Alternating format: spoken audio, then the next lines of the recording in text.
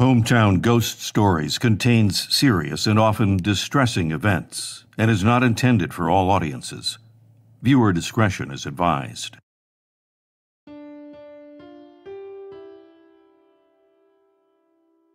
George was making his rounds, walking the property one last time before dark.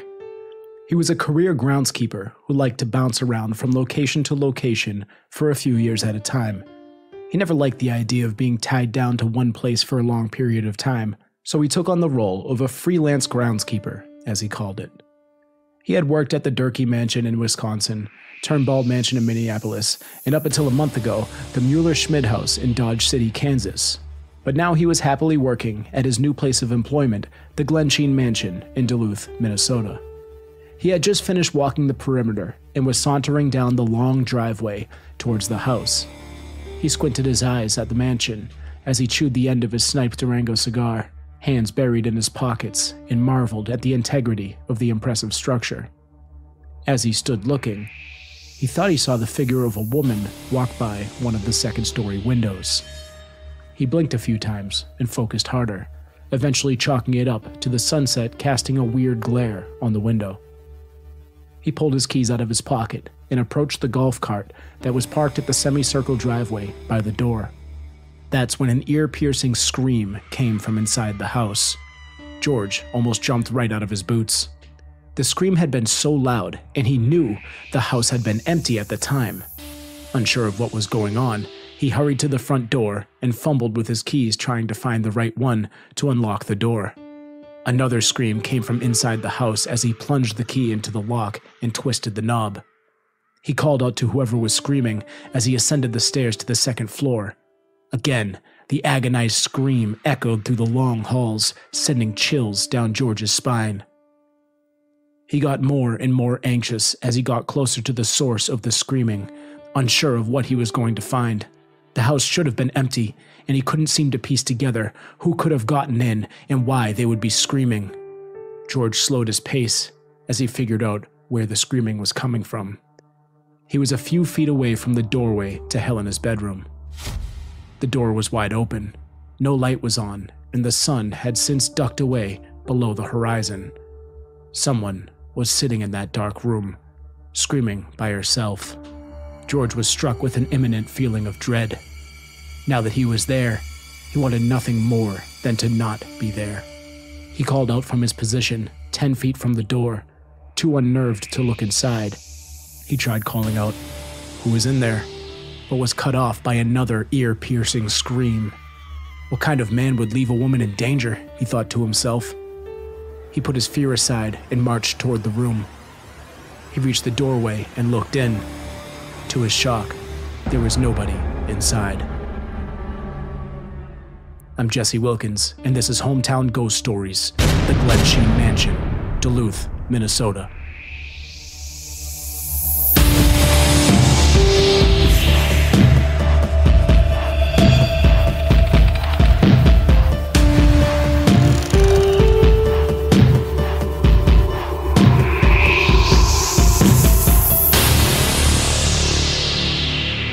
Sitting on 22 acres in Duluth, Minnesota, is the Glensheen Mansion. The sprawling estate has 39 rooms and is a massive 27,000 square feet. Originally designed by renowned architect Clarence H. Johnson, construction on the single-family home began in 1905. Chester Congdon, who earned his fortune in the iron business, spared no expense when having his family's dream home built, and he hired the best of the best to handle the construction as well as the landscaping. William A. French designed the interior, and the family moved into the mansion in 1908. Construction would continue for a few months, and it would be completed in 1909. The total cost of the Glensheen Mansion was over $850,000 at the time, which is roughly around $22 million in today's dollars. The property included some rare features that were not widely available at the time, including hot water and electricity. Chester would only live in the house for 8 years before his death in 1916, while his wife Clara remained in the home for another 34 years until her death in 1950, leaving the home to their last surviving daughter, Elizabeth. Now, Elizabeth had been in and out of the mansion since her childhood. She attended boarding school in Massachusetts and went to college in New York in 1915. When her father passed away, she moved back to Glensheen Mansion to care for her mother and be with her siblings. Elizabeth was well loved around town and was very charitable. She volunteered at the local hospital and started a women's clinic with Dr. Elizabeth Bagley. She kept herself busy and never married. She did have a long-term relationship with a man named Fred Wolven.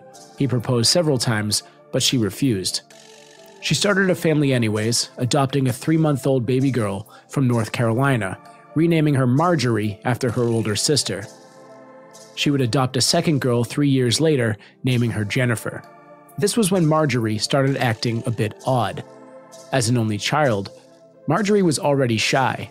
Staff at the mansion described her as shy and introverted. Her behavior worsened when she was introduced to Jennifer. Marjorie was described as being short and stocky and had to wear thick glasses because of her poor eyesight. Jennifer was quite the opposite. She was the perfect child, and this created tension between the sisters. Marjorie's behavior went from being shy and introverted to being more of a problem child when her favorite uncle suddenly died. She was seen laughing maniacally at nothing and even started pulling out her own hair. Elizabeth tried everything, even spoiling Marjorie, hoping this would help her, but it did not. At 13 years old, Marjorie desperately wanted a horse, and she would beg her mother constantly. Elizabeth finally gave in, but Marjorie immediately lost interest in the animal. Frustrated, Elizabeth decided to sell the horse. One evening, Elizabeth made her way outside to check on the horse. She hadn't seen Marjorie for a while, but it wasn't anything out of the ordinary, and she assumed that she must be off reading in a dark corner of the mansion somewhere. As she made her way into the stable, there was Marjorie. It looked as though she was attempting to feed the horse. Elizabeth was surprised, but almost pleased to see this. Maybe her daughter was finally coming around and wanted to take care of her new pet. But again, Elizabeth was wrong. A shocked Marjorie turned around and ran from the stable when she saw her mother dropping the bowl that she had in her hands. Elizabeth looked down at the contents that were spilling out, and it was not food, but pills. Marjorie felt that if she couldn't have her horse, nobody could. Her behavior did not improve, and at 16 she was sent off to Massachusetts to study at Dana Hall. When she returned to Minnesota, she immediately began stealing money from her mother. Elizabeth had had enough. She sent her off to a clinic in Topeka, Kansas. Marjorie was diagnosed as being a sociopath in 1949 at 17 years old. After leaving the institution, her behavior began to change. She learned to act more charming in order to manipulate those around her to get what she wanted. She met a 23-year-old insurance underwriter named Richard Webster, and 1 year later, the two got married at the mansion. Her sister Jennifer was a maid of honor at the wedding. Richard was extremely intelligent and successful, later becoming a stockbroker. They would have 7 children together, moving around the country every few years. She was described as a perfect wife by neighbors, entertaining guests, and having expensive parties. But this picture-perfect life that she seemed to be living began to crack, and she was even suspected of arson when accidental fires broke out in 2 of their homes. Their marriage began to fall apart due to her reckless spending habits, and after 19 years of marriage and racking up over $1 million of debt, Richard filed for divorce. Elizabeth had helped out as much as she could by sending the couple over $300,000 to chip away at their debt. In 1968, Elizabeth Congdon suffered a stroke, sending her into a week-long coma. She suffered hearing loss and brain damage, leaving her paralyzed on the right side of her body. She was confined to a wheelchair and depended on a full-time nurse as well as round-the-clock staff around the house. Following the decline of her health, with Elizabeth's permission, the family decided to donate the mansion to the University of Minnesota, Duluth. This would only take place in the event of her death, and she stayed at the home until that happened. In 1971, Elizabeth's sister died, leaving all the family's finances and decision-making to Elizabeth. She decided it was time to stop sending money to her daughter Marjorie due to her reckless spending. By this time, Marjorie had met a new man, and 2 months later, she married Roger Caldwell. She even promised in an affidavit that she would give over $2.5 million out of her $8 million payout upon the death of her mother, whenever that would be. Just 3 days after making this promise, on June 27, 1977, Elizabeth Congdon was found dead, murdered in her bed, smothered by a satin pillow.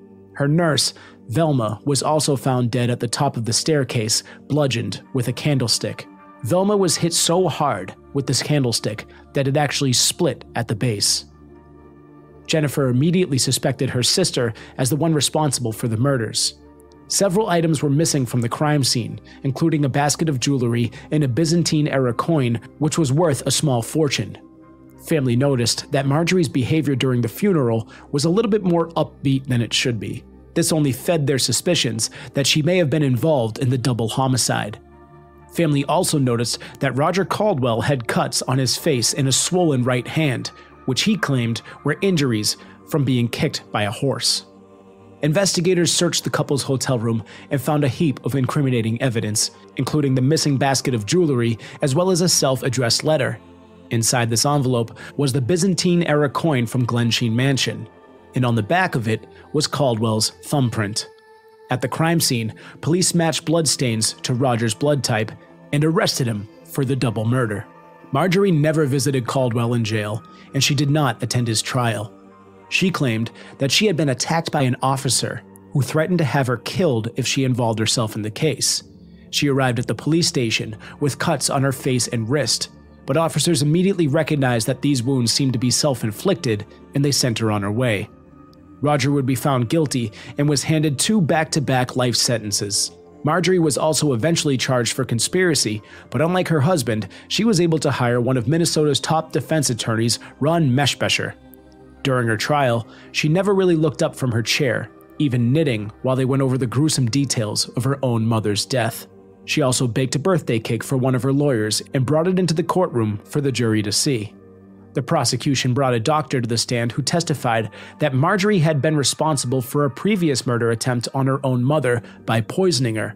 Marjorie had shown up to Glensheen Mansion one day out of the blue with her homemade marmalade that she insisted that her mother just had to try.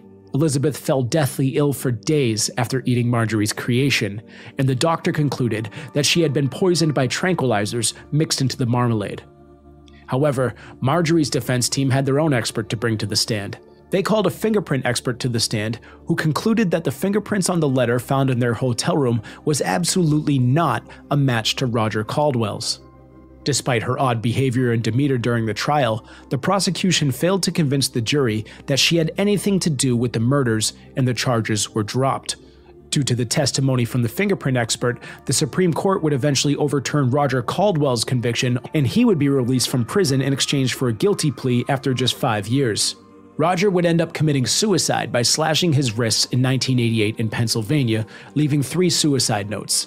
The only legible note claimed that he was innocent of these murders, and to his knowledge, never physically hurt anyone in his life. However, this was just 1 week after Roger's new fiancée had to be hospitalized because he nearly beat her to death. Roger also never received the $2.5 million that he was promised from Marjorie. Marjorie went on to marry a man named Wally Hagen in 1981 while she was still technically married to Roger, but somehow avoided being charged of bigamy. Wally's previous wife died mysteriously in her nursing home after a visit from Marjorie, where she was seen feeding her something from a jar. In 1984, she would be charged with arson for burning down her and Wally's home that they had just sold, and she would be sentenced to 21 months in prison. In 1992, she would be caught red-handed trying to burn down her neighbor's house while he was still inside. She was given 15 years, but for some reason, she was granted 1 more night to murder her husband.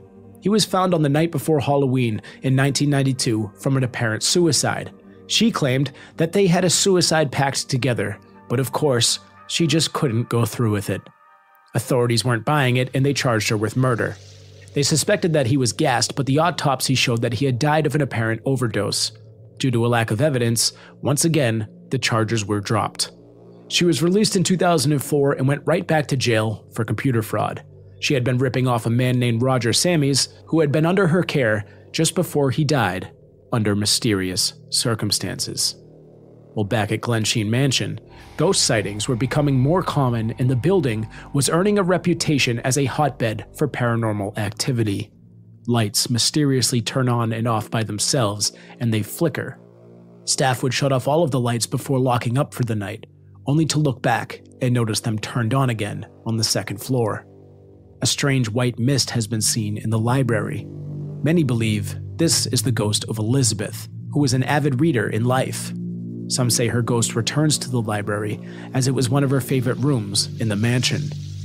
Dark shadow figures have been seen darting around the basement by several visitors to the home, and many have reported feeling like they were being watched as they move throughout the estate.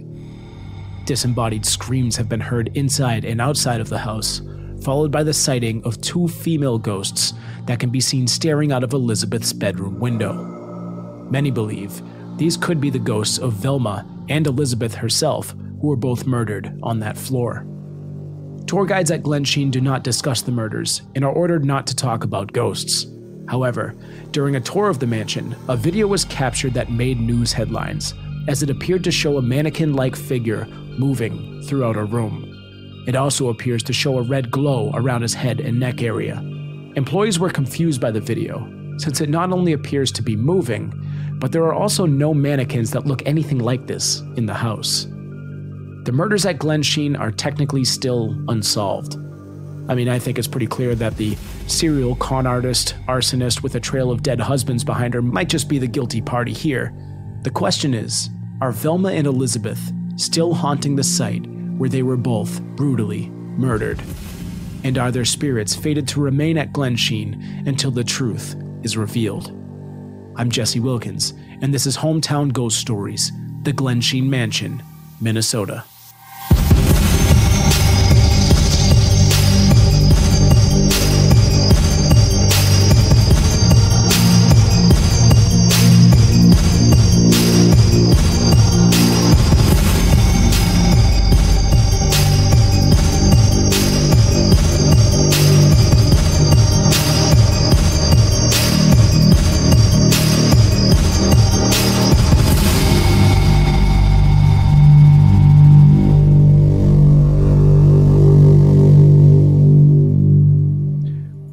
Well, hello and welcome into Hometown Ghost Stories, episode number 65, Duluth, Minnesota, the Glensheen Mansion. I'm Jesse Wilkins. I'm joined by Rob Coakley. Hello, Rob.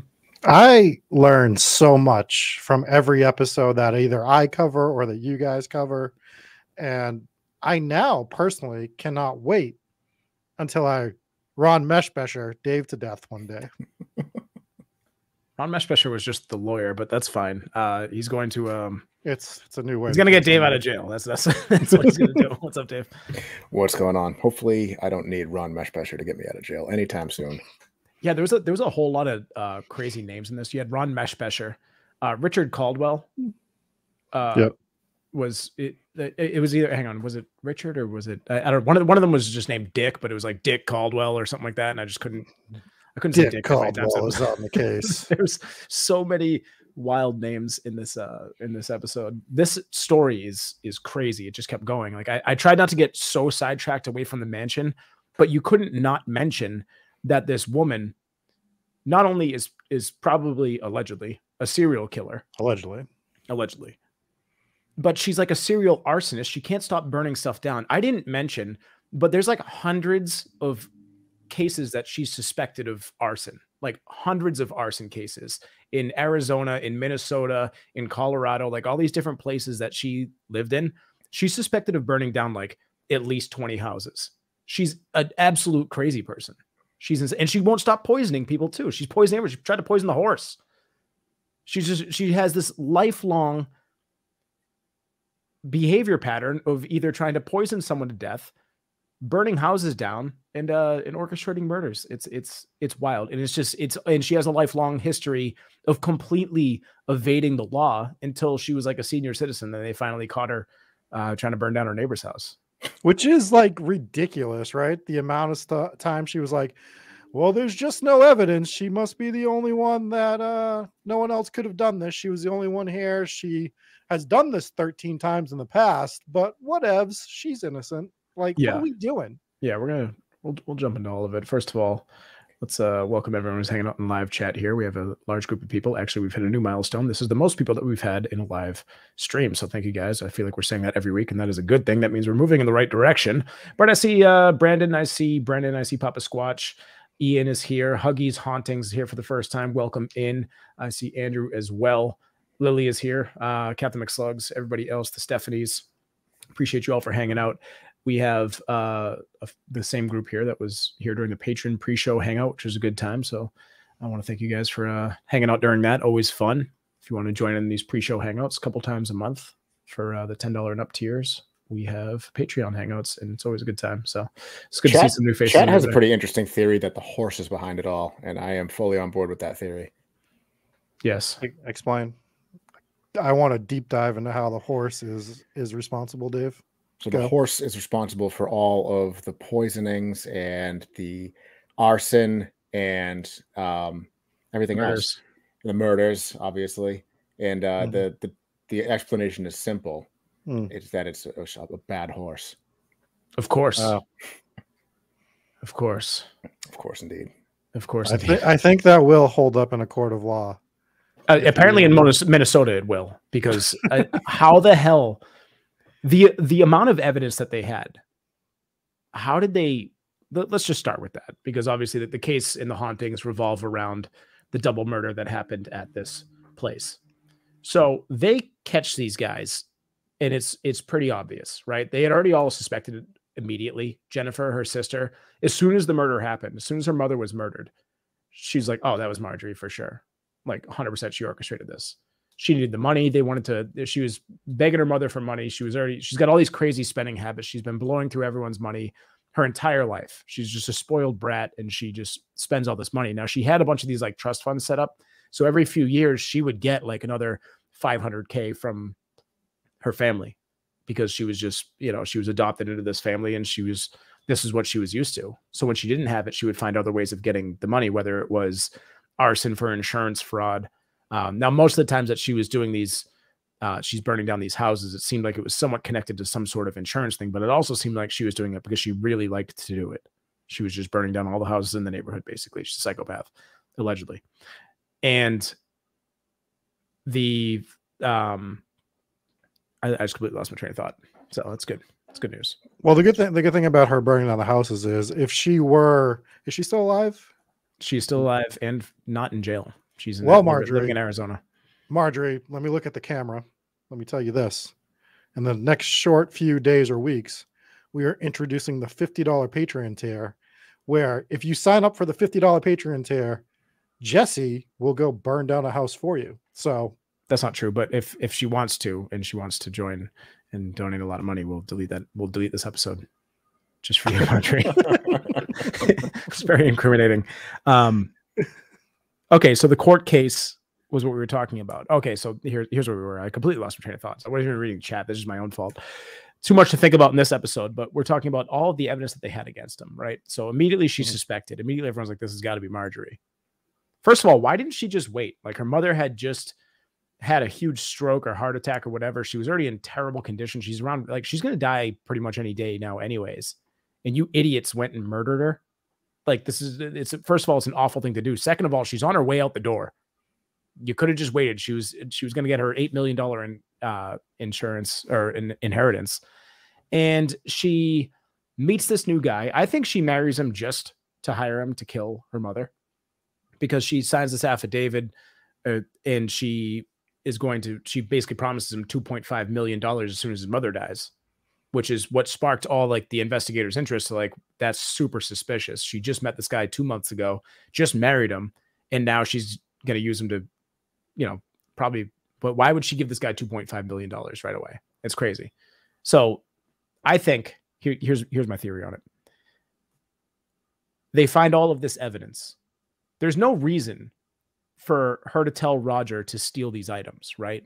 The basket of jewelry and the random coin. Why? You're just going to, like, when she dies, you're going to get that stuff anyways. Why would you steal things? Maybe to make it look like a robbery? I think she told him to take those things, or she was there and she took them herself just to pin this whole thing on Roger. I think that was her plan from the beginning. Meet this guy. He was like a raging alcoholic. Meet this guy, convince him to do this crime, offer him $2.5 million, and then completely stage it so you can pin the whole thing on him. That's my theory. I think she's the mastermind. And this was also the theory of a few police officers. So it's not your theory. This is the theory that I agree with.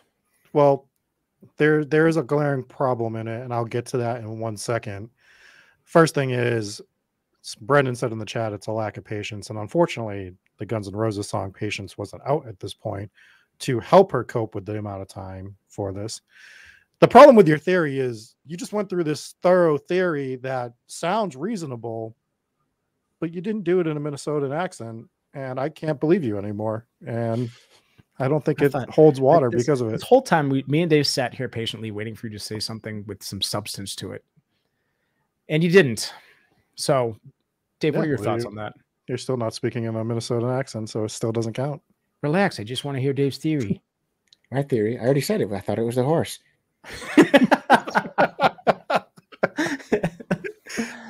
So, I mean, and then don't bring Roger. You can't bring him to the funeral. He's got cuts all over him. He's got a swollen right hand. Like, he just looks like he's fresh off a murder. You might not want to bring him to the funeral. Everyone's like, look at this asshole. I think this guy did it. They already suspect you, and you show up and you claim that you got kicked by a horse. It's a bad excuse. Not the greatest alibi there. So I don't know. They knew that she like did stuff to herself, like claiming that it was right police officers. Like, yeah. So I heard about this one on a podcast, and I'll pull up the name of it.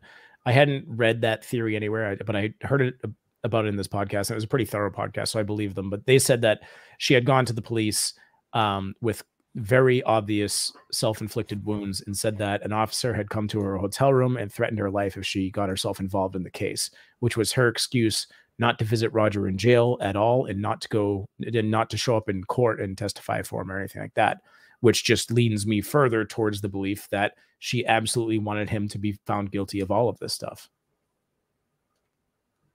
And Steffi brings up that she's a spoiled psychopathic, narcissistic bitch, plain and simple. Yeah, I mean, I didn't even know that getting diagnosed with being a sociopath was a thing. I mean, I think this was back in like the 40s or something, so I guess that would a different time. But I think it is something that you could be diagnosed with, right? It's pathology, right? So sociopath. But Brennan brought up a couple of times that this reminds him of Butch DeFeo from the Amityville case, where you have somebody who had clear mental issues, psychological problems, and rather than getting him help or getting her help, they just throw money at him, you know? And that's kind of what happened with Marjorie here also.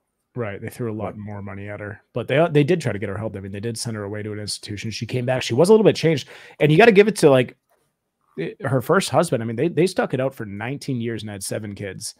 That's a lot. That's a deep, that's longer than most marriages here in the United States. I mean, they seemed like they were living a pretty normal life, but the whole time it seemed to be that she was just she had this fake image to her where she's pretending to be the perfect wife. And meanwhile, she's suspected of a bunch of arson cases in her area.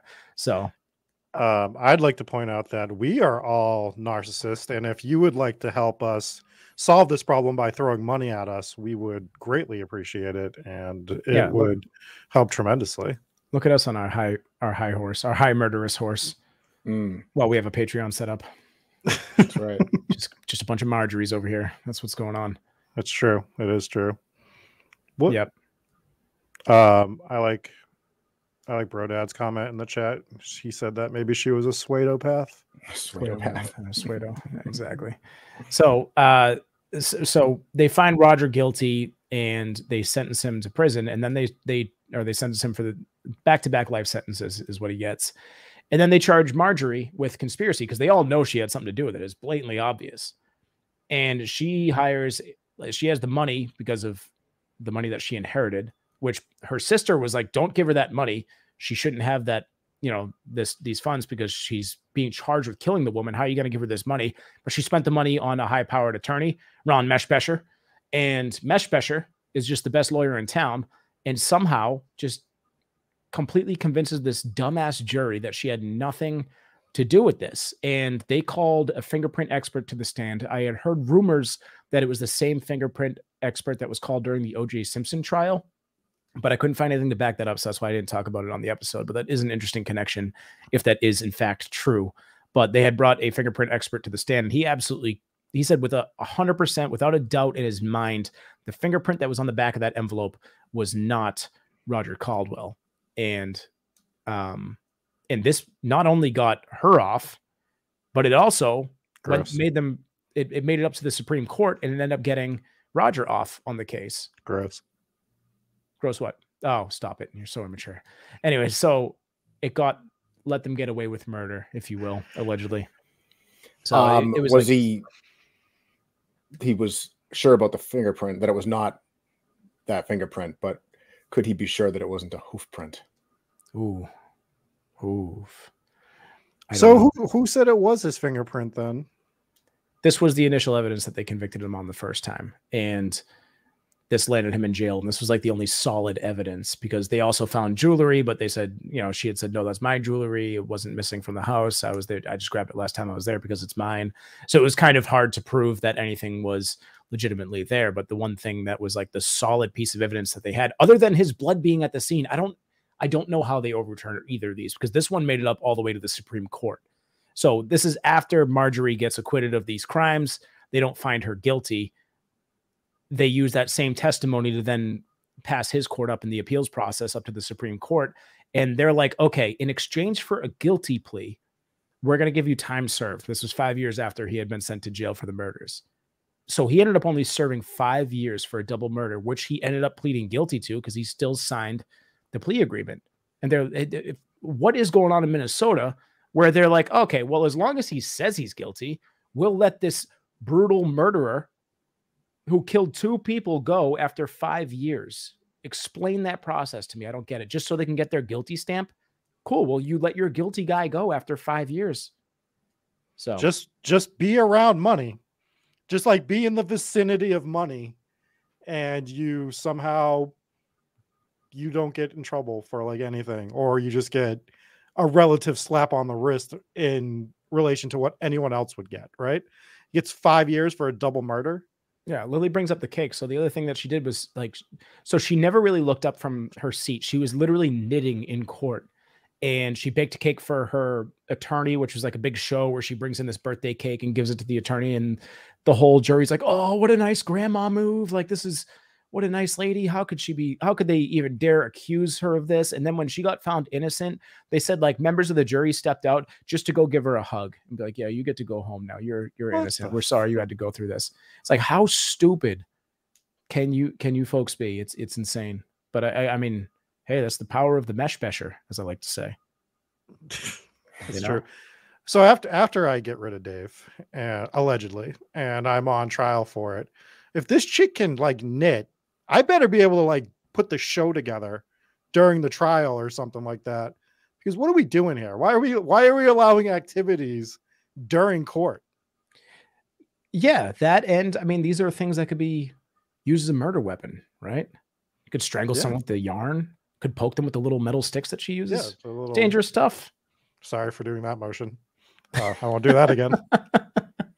Let me know if I'm mixing up the timeline and the events. Was she not on trial for poisoning someone?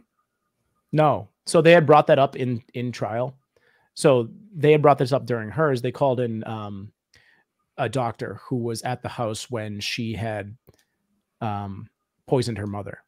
And he was like, not only would she orchestrate something like this, but I was there when she tried it the first time. And they didn't have solid evidence, but she brought over her marmalade for only her mother, and only her mother tried it, and she became deathly ill. And the doctor had found like tranquilizers in her system that she obviously wasn't taking on her own. So it was like, it must have been mixed in with the marmalade. And that was, it was just, she had showed up just out of nowhere. And this same lady brought cake in for everyone, and they were like, wonderful. It's like, wait. It was a birthday cake. It was a birthday cake for Meshbesher. And all I know is you don't eat Meshbesher's cake. That's just for Meshbesher. He eats the whole thing on his birthday. This is such a Minnesota story. It's so strange. She might be guilty, but she's a nice old lady, eh? Like, there it is. She made a birthday cake. Yeah. Didn't you see her knitting, eh? Yeah, it's just, all I can think of is like the Amber Heard trial and like her demeanor at the on the stand. And I'm just like, that didn't fly these days, but if it's in Minnesota, I don't know. These people like, oh, well, if she's doing this, she must be innocent. I don't know. It was just, Yeah, I'm not touching that cake, Donnie. Everyone seems to be like, yeah, I would not touch that cake. Yeah, this lady who's been poisoning people and horses her entire life, you bake me something, I'm punting that thing across the courtroom. Like, get this cake away from me. So yeah, we got Rob for finally doing an accent on the show. All it took was doing a Midwest episode. Look at that. See, what people don't know is I do them all on the show before we go live with just the three of us. I just knock out accents. I get them out of my system so that I don't have to do them, and show you two up, basically. I don't want to show. Yeah, of course. Yeah. Show good I am at these accents. Doesn't take much to show up me with an accent. Did he really eat some of the cake? I don't know if he actually ate it in court. I would not have. Honestly, like if my client is being accused of poisoning, murder and poisoning people, no, I'm not going to eat a single thing you give to me. So maybe he did, and they're like, wow, if he trusts her, I trust her. Maybe it was all just a ploy. They stopped the Stop and Shop on the way to the courtroom, and he's like, you don't touch this until you hand it to me in court. You bake this at home. Take the sticker off. Yeah. So that was that. And then so basically they both got off. Roger ended up committing suicide, slashed his wrists, and left a bunch of suicide notes.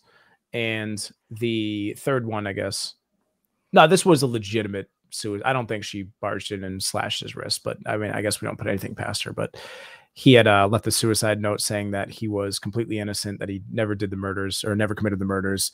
And not only that, he had never hurt anyone. And I mentioned this in the episode just because it's like, you can't really trust this guy anyways, because he had said he never hurt anybody physically in his entire life. And his fiance was still in the hospital because he almost beat her to death. It's like, well, I don't think the jury's still out on that one. But then again, it's Minnesota, so who knows? Mm. But I think he killed himself in a different state. I think it was in Colorado or something like that. No, it was Pennsylvania, actually. So either way, doesn't really make a difference. But so he's gone. And then before that happened, she actually remarried this other guy. And she remarried this other guy while she was still technically married to Roger. And this is another crime that she never got convicted of. I had read on one website that she's still wanted for bigamy for doing this. But they're not going to track down some 90-year-old lady in Arizona for this. But at this point, I'm like, just pin anything on her because she needs to. I mean, of all the things, though, like whatever, because like everything else is just charge her with something, you idiots. Something. This woman is not okay. Nobody is safe around her, and so she doesn't get in trouble for that. But then this guy was married when she met him, so was she, and his wife mysteriously dies after a visit from Marjorie. She was in a nursing home. She went in there. Apparently, she had adjusted her will or something like that. The nurses at the nursing home said that they saw her feeding her baby food out of a jar, and then she died that night. And then somehow Marjorie had ordered her to be cremated before like an official tox report could be done or something. And I'm just like, how? She's like Dexter Morgan. How is she figuring all this stuff out? Like, how does she get around the law and not get charged with this stuff? It's insane. So then she marries this guy, and she convinces him that he has cancer. I didn't get this in the episode. She convinces him that he has cancer, and they move in Arizona near the Tijuana border. And she keeps going over the border to get him alternative medicine that's keeping him sick for years. She ends up getting locked up for the arson case. And while she's being held for the arson case, all of a sudden he starts feeling better. He's like, everything's fine. So she ends up getting 15 years for trying to burn down her neighbor's house. And for some reason, now this isn't even Minnesota. Now we're talking about Arizona. For some reason, she's like, I need to go back because I need to get my husband's business or his will and everything in order for him because he's been sick with cancer. So I need one day. They're like, okay, you can go home for one more day, but don't burn any houses down. So she goes home for the one night, the day before Halloween. And that night her husband dies. And she's like, he committed suicide. This is the one he was poisoned. She was poisoning. She was poisoning him for a while, but that's not how he died. He ended up dying of a drug overdose. And she said that they had a suicide pact together, but she is still alive today. So she couldn't go through. She's getting around to it. She didn't doesn't necessarily have to be at the same time. The one night before she goes away for 15 years. Now, either he knew something that she didn't want to get out, or I think it goes back to the horse thing. I think it goes back to if I can't have him, nobody can. Right. This is why she was trying to poison her horse back in the beginning. Literally nobody's safe around this woman. It's crazy. So serves 15 years, and we're gonna get to the hauntings next. But just I can't wrap my head around this story. It's insane how much she avoided the law. She didn't even serve the full 15 years. Before that, the previous arson case where she burnt down her own house that she had just sold, but still had insurance on it because it hadn't like crossed over yet. So she had burned down her own house. She got sentenced to 15 months, I think, that time, and she only served like 8 of them. And then this one, she gets 15 years, but she only serves like 10 of them. She just always just, I don't know. She's evading the law. It's amazing. Anyways, it's crazy she's like this big, like this criminal mastermind basically, but she has all these like mental problems too. It's like this, like you'd think like that type of person isn't capable of, you know, being a criminal mastermind like that. But right. She was just weird. This is how they said she was when she got out of like the mental institution. Was she was she had become really manipulative, and she had changed. Like before, she was just like she was shy and she was just spoiled and a problem child or whatever. But when she came back, she was like real tricky. And this is kind of how she was the rest of her life, and probably still is. So then even after like the big prison sentence, she gets out and she just goes right back to jail because she's back at it again. This time she like scams this guy out of his money. He was under her care. I don't know how she was allowed to take care of anybody. And he mysteriously dies. It's just, it never stops with this woman. There's like 11. I think there's 11 people that died that she's probably behind. Allegedly. That's crazy. Yeah, it's a wild story. So she convinced the husband that he had cancer. Mm-hmm. And the thought is that she was going down to Mexico to get drugs that were keeping him sick. Well, he's keeping him alive. So she was seeking the alternative medicine, but in reality, she was probably going to Tijuana and just getting him some kind of drugs that were keeping him sick. Intentionally. What's that called? That's Munchausen by proxy, right? Sure. Yeah. Definitely. I absolutely agree with you. We're like, you see like cases where parents do it to their kids. They keep the kid sick. They give the kid the medicine to keep the kid sick, basically, for whether they're collecting like charity money for it and stuff like that. Yeah, I think that's the name of it. I think somebody might have brought it up in chat. Okay. Possibly. But yes. So that's what I think it was. Obviously, she was doing the opposite, because when she had gone away for a little bit, I think maybe when she was serving like the 10-month sentence or whatever, when she was gone, all of a sudden he's like perfectly fine, didn't need the medicine anymore. He's like, wow, I feel great. And then she gets back, she's like, no, you still have cancer. But so the final straw with that one was when he did finally die from his suicide pact or whatever. They did the autopsy on him, and there was absolutely no traces of cancer whatsoever. So she was lying the entire time. Yeah, that's allegedly insane. What a crazy person. Let's talk about the ghosts for a little bit, because what I find interesting about these ghosts is, we're talking about this old mansion that was built in the 1890s, but the ghosts that we're talking about are much more modern than the ghosts that we're used to dealing with. You know, they could be. Yeah. So there's a few in the house, and we can hop into it now. So, I mean, basically the story is a lot of dead people, a lot of mysterious circumstances, not a lot of convictions, not a lot of time in jail. And she's, as far as I know, she's still alive and free in Arizona, living down there. So take that information. And I don't know. I would say she's probably harmless, but she's doing most of this as like an older woman anyways. Dude, nobody's safe. But the hauntings at the house, it could be anyone from the past like 120 years, right? So it was built and completed in, I think people moved in 1905, right? So early 1900s we're talking about. But there's ghost sightings of people in period clothing, and it could be Chester and his wife. They could be haunting the place. I'm pretty sure they both died in the house.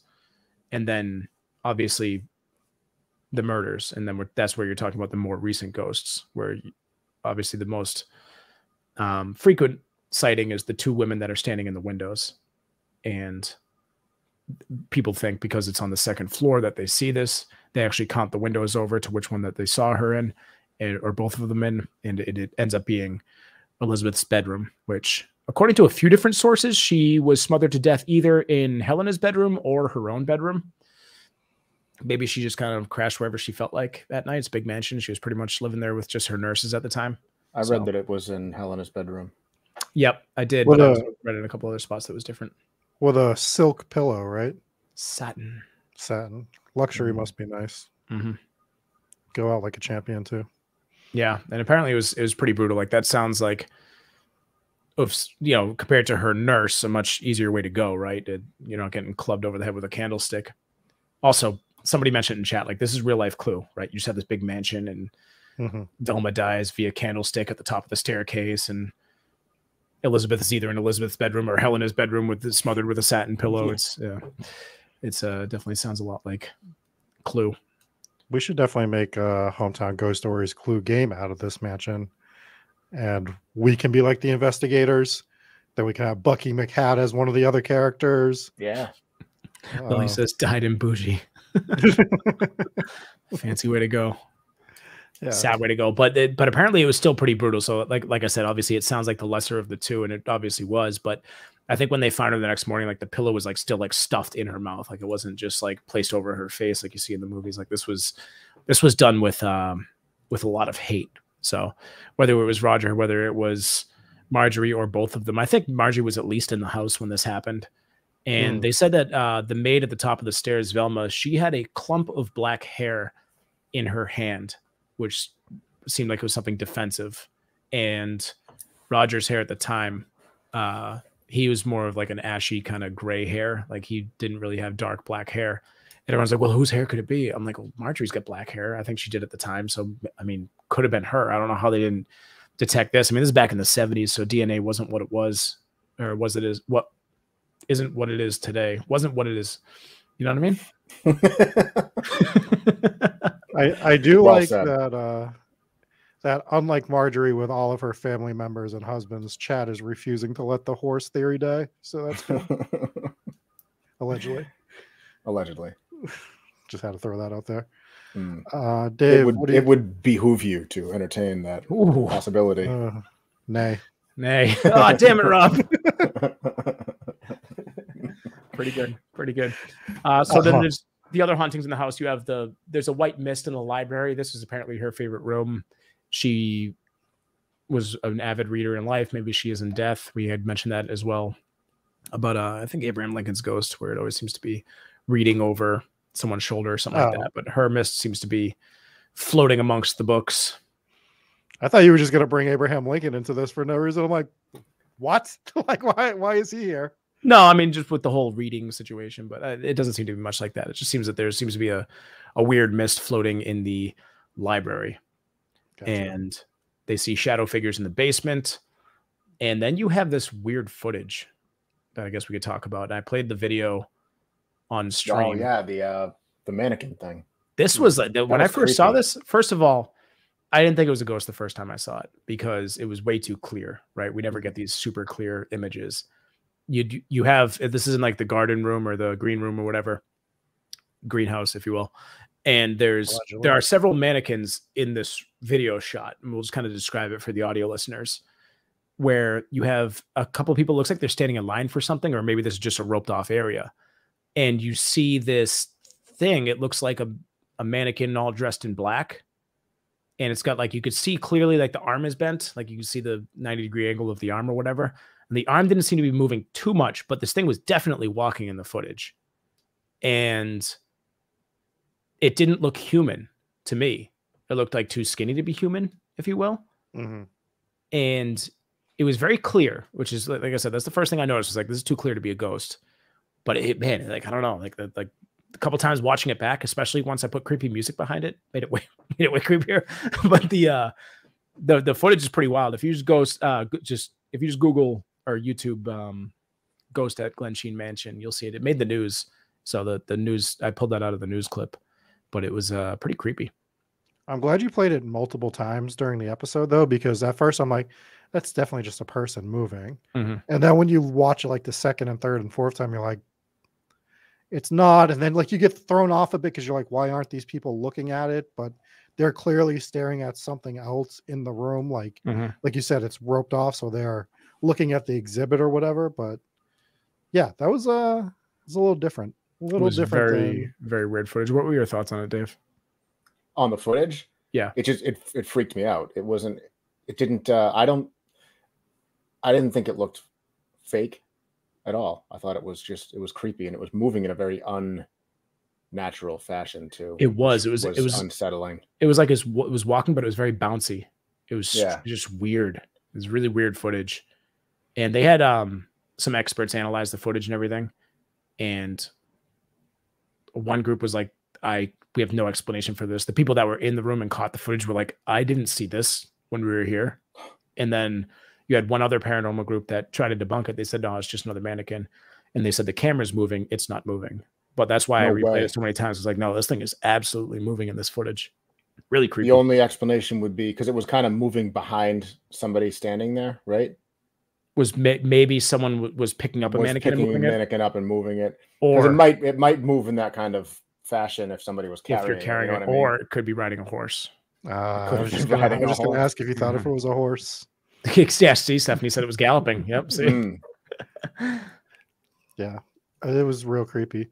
I got to say, the one thing that came up to start this with the ghost, and it's been in multiple episodes, one of the things I find the creepiest, even though we've probably heard it 10 times at least on the show at minimum, seeing the ghost in the window while you're outside is terrifying for some reason to me. It's just, that's the one that like kind of almost like it's looking down spine. at you.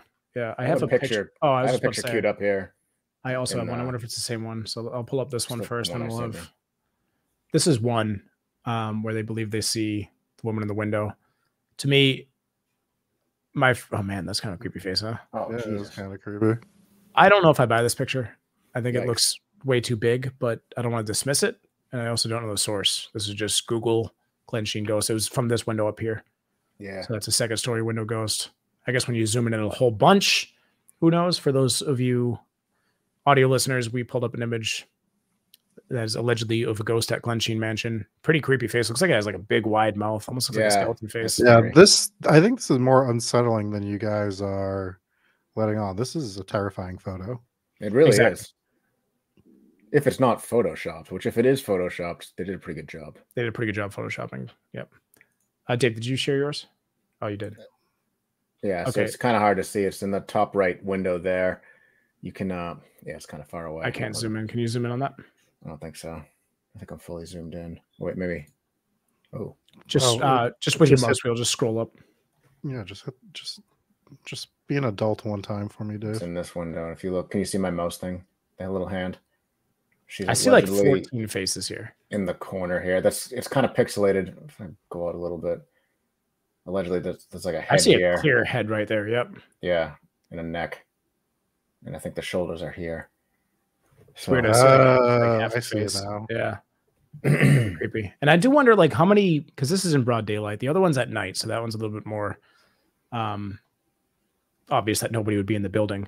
I wonder how many times people get footage that's like, I caught someone in the window, and it actually is just some asshole inside the house looking out the window. Yeah.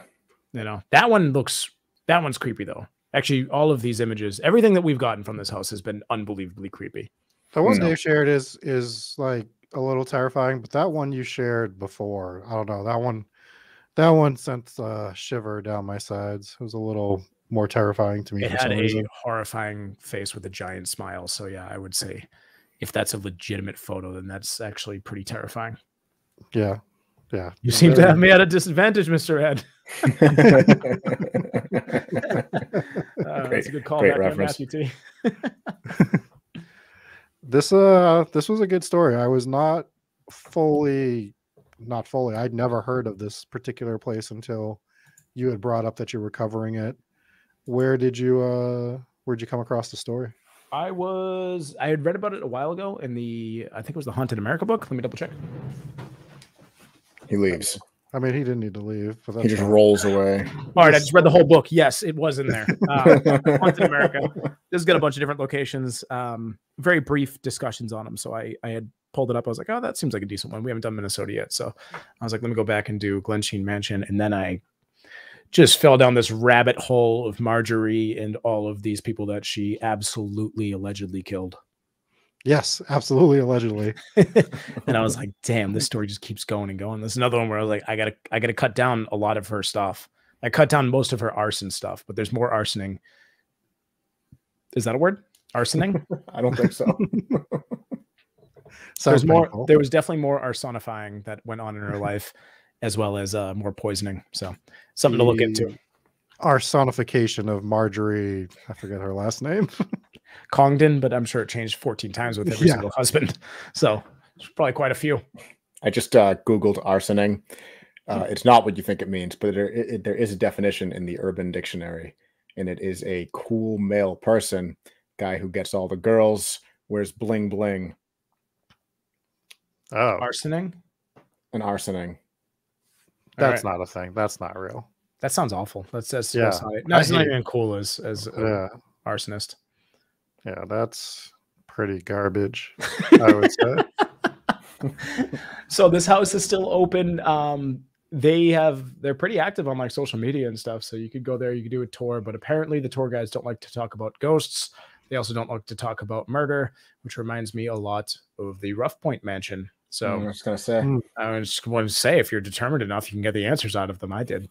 And that's pretty much the story. You got them to tell you what they wanted. You got them to tell you what you wanted to hear. At Rough Point, yes. Yeah. They would not admit to. They were like, yeah, fine. There's ghosts. Fine. Yeah, just get out of here. You go back to Rough Point. Those are some good ghost stories that, breaking news. It was breaking news here at Hometown Ghost Stories that the Rough Point Mansion was haunted. Newport, Rhode Island. If you haven't listened to that episode, go back and check it out. It was a good one. So after you said you were doing Duluth, Minnesota, I looked into it a little bit, and there's a lot of haunted locations, a lot of haunted schools here. There's 3 high schools in Duluth, all claim to be haunted. Do you guys want to hear about Denfield Community High School? Yes. Do you want me to read it in my normal voice, or do you want me to do the speakeasy voice? Oh, you got to do the speakeasy voice. Can you mix a little speakeasy in Minnesota together, or is that too much? I know you're just coming out of your shell with these accents, but let me start with the speakeasy one, and I'll see what we can do from there. So before you jump into it, for those of you who are wondering, we had a little meeting today on how to be better on social media. Yes. And, the Speakeasy is a great YouTube channel with a lot of good content. Actually, we reference some of their content, but they talk weird. So now we're going to talk weird and see if we get popular on the YouTube. I do like their channel. You should check it out. I wasn't lying. It's great. There's good content on the channel. They have great content. The voice that they use, it's a thing. Opened in 1905 as Irving High School, the Denfield High School auditorium is rumored to be haunted by several different spirits. According to legend, several students died after falling from the catwalk above the stage, and others allegedly committed suicide. One popular story claims that a student was murdered beneath the stage, and now it haunts it. Others claim that the spirit of a former teacher is seen wandering the hallways after school hours. Additional research for this allegedly haunted location is currently in progress. That was pretty well done. It was convincing. Thanks. But it was distracting, and I have no idea what you just said. I actually didn't gather a single not a single word I retained. All right, opened in 1905 as Irving High School. Just summarize it. You can't repeat everything you just said. All right. Several students died after falling from the catwalk above the stage, and others allegedly committed suicide.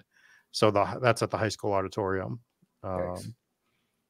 Yeah, that's a crazy story. And there's also the SS William A. Irvin in Duluth.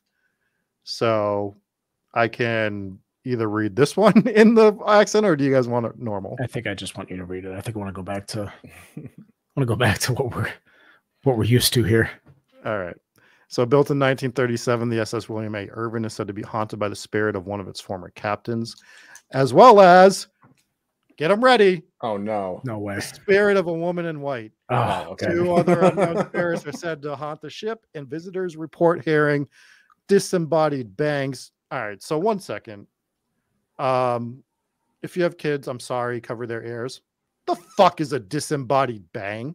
I think it's just a bang. It's just a bang. It's a bang with no source. Disembodied means divorced from the source of whatever made the noise. All right, stop rapping. Disembodied bang. Divorced from the source, of course. It's a horse. No more.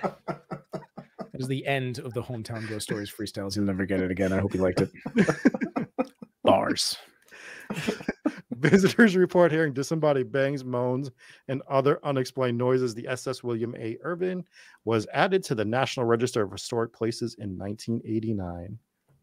So there's other places in Duluth. We might end up going back there at some point, but those are just some quick examples of other haunted locations. Like every school in this place is absolutely haunted. So there's other tales to tell in the town or city. I'm guessing it's a city. I'm guessing it's rather large. If they have 3 high schools, I didn't look at like their capita and stuff like that, but 3 high schools means that you're relatively big, right? Like probably a city. Yeah, you got to be a decent sized city. Hmm. We could also probably talk about the ghost of the Minnesota Vikings, that trash franchise that keeps losing. I get a lot of Vikings fans that listen to this, especially in the Minnesota episode, Rob. Frauds. The Vikings. Yeah. The Chargers of the NFC. The Duluth is a port city. Yeah, it is a city. So now we know. Can you reread that in the speakeasy voice for me? Duluth is a port city in the United States in the state of Minnesota. You got to draw it out a little more. It would be Minnesota. A little bit more of a okay. Drawl. Yes. Is it? All right. Would that be a drawl? All right. So we're gonna do the wheel spin for anybody that hasn't already. Type stickers in the chat, and I will enter you into a wheel spin. The wheel spin is last. We are gonna do our 5-star reviews first. Okay. Well, I can inform the people that they can still get in on the stickers if they need to. So if you haven't already, just type stickers in chat, and I will enter you in to the contest. I am going back through and finding all the ones that I missed right now. Go ahead, Rob. All right. So as I get them together, we have one from Vincent Wolf. It's titled Great Show. I've been a fan since the beginning. Great storytelling and personalities. 10 out of 10 would recommend. We also have one from Parzival, who I think left this one before, and this is an update. Best podcast. Been listening for nearly a year now and have become a big fan. Listen to you guys every week. Always look forward to the next story. Keep up the great work, guys. Hope to hear about the suicide force in Japan and the upcoming pods, maybe. Very interesting. I'm sure we will definitely cover that at That's dark. That is dark. It is quite a dark story. The next one is from No Cufflinks, and it's titled Not Sure If I Enjoy the Host or the Actual Stories More. Always been into these types of stories since a kid. These guys' storytelling abilities are second to none. So thank you, No Cufflinks, for that. And then we have two one really in-depth good one and one that is relatively funny. And it's titled Only But the Finest from Hans von Gutenschleiber, of course, if anyone was wondering. Almost covered Germany this week. He would have been happy. My beloved wife Gretchen and I have been looking for a new podcast to occupy our time. The days are long and silent at the cannery. We would can from dawn until dusk with nothing but silence to break up the day. That is until we stumbled upon Hometown Ghost Stories. Never have we had a dismal day at the cannery since we began binging this wonderful program. Perhaps, after but a few more years of labor at the cannery, might we be able to afford a television to attend the live stream? Thank you very much, Hans, for your hope things go really well for you and your wife there at the cannery. And thank you for listening to Hometown Ghost Stories. This one is from the Mick, and this is a excellent review. It was titled Second Attempt because he tried to leave it the first time and was rejected, but he persevered and got this review through to us. My first attempt didn't post, but I wanted to tell you that I love your podcast. I drive semis for a living and spend my days listening to various paranormal and true crime podcasts. I was first introduced to you guys thanks to Haunted American History, which is also a great show. Just side interjection. I think we're working on something where the host of that show is going to come on and do an episode with us in the future at some point. So look forward to that. And that show is great, by the way. If you haven't listened to Haunted American History, definitely go check it out. I've already heard many of the stories you feature, but love the fact that you guys seem to still find aspects and facts that are new to me. For instance, the Villisca Axe Murder House. Heard that story dozens of times, but never once heard about the bacon. You guys had me in tears to the point where I had to pull over because I was having trouble seeing. The mixture of historical fact, legend, and hilarious banter makes your show a must listen. I've binge listened for the last 2 weeks and am completely caught up now. I look forward to seeing what else you have in store. Keep up the great work, Rich C. So thank you very much, Rich. And I'm glad that you decided to pull over and not get into an accident listening to our show. However, thinking about it a little bit more over the week, if you had gotten into an accident and it got out that you got into an accident because you were listening to us and we were so funny that it, caused you to crash the semi truck, that might be good advertising for us. I'm just saying, if you really want to help funny, it'll ruin your life. It might be the worst take we've ever had on the show. But thank you for the review. That was actually one of the better reviews. Actually, I went back and listened to that episode because of that review. I was like, was it that good? And it held up. It held up. It was a fun conversation about an absolutely brutal event. Yeah. So that's one of our talents here, is our diagnosed sociopath. Isms. Yeah. All right. Let's spin a wheel, huh? Let's spin a wheel.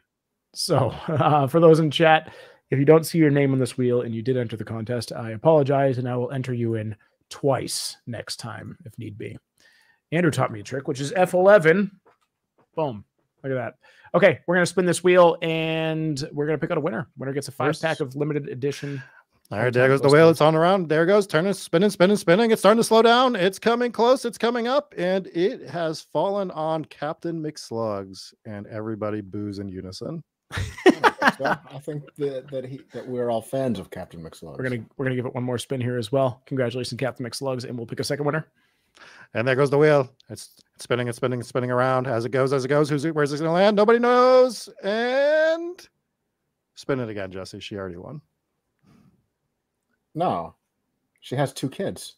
They each get their own batch of stickers. No, we've been waiting for them to win stuff for weeks. Yeah. So Stephanie, no, that was Sydney B, right?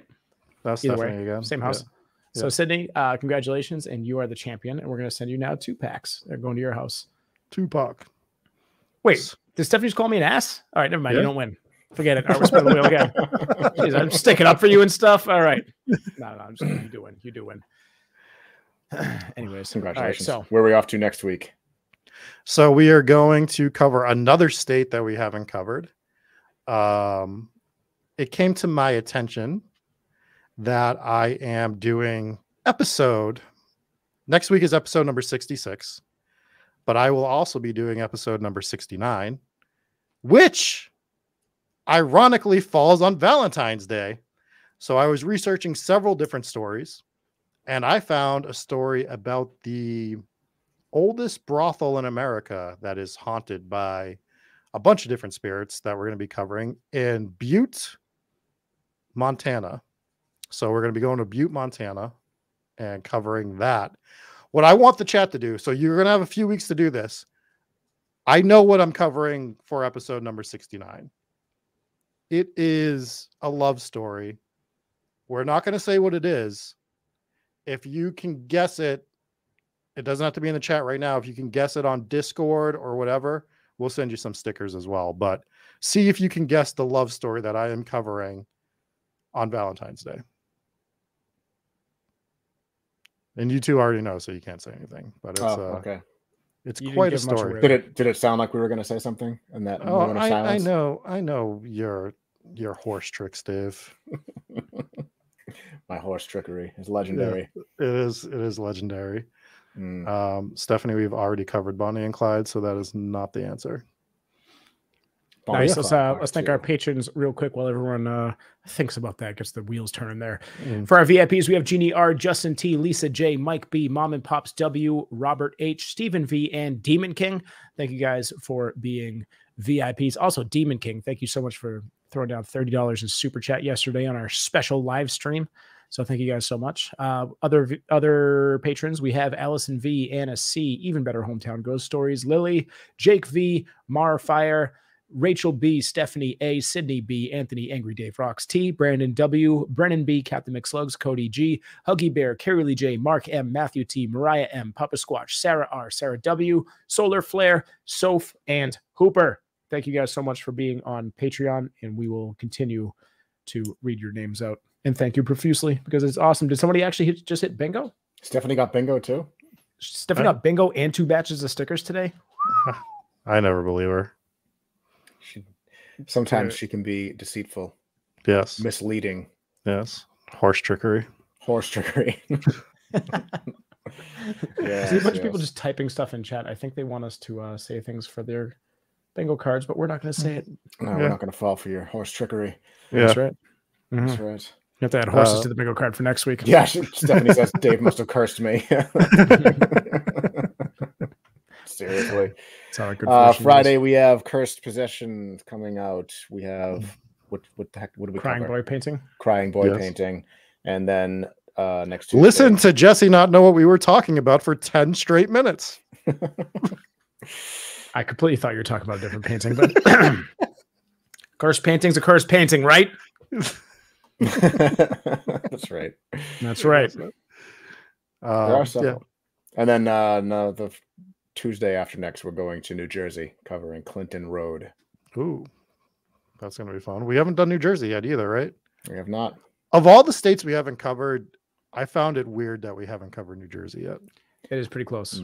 Pretty close to where we're at. We're in Massachusetts, so we could take a road trip within the next 2 weeks to Clinton Road. Could do it. It's a long drive for a road, though. It would be a road trip. Oh, how long by horseback? I don't trust horses. Judging that you survived the trip. Anyways, let's get out of here. Let's land this plane, Jesse. Yes. Thank you guys for tuning in. We will be back on Friday. So check it out, and we'll see you guys on Tuesday for another live episode. Appreciate you.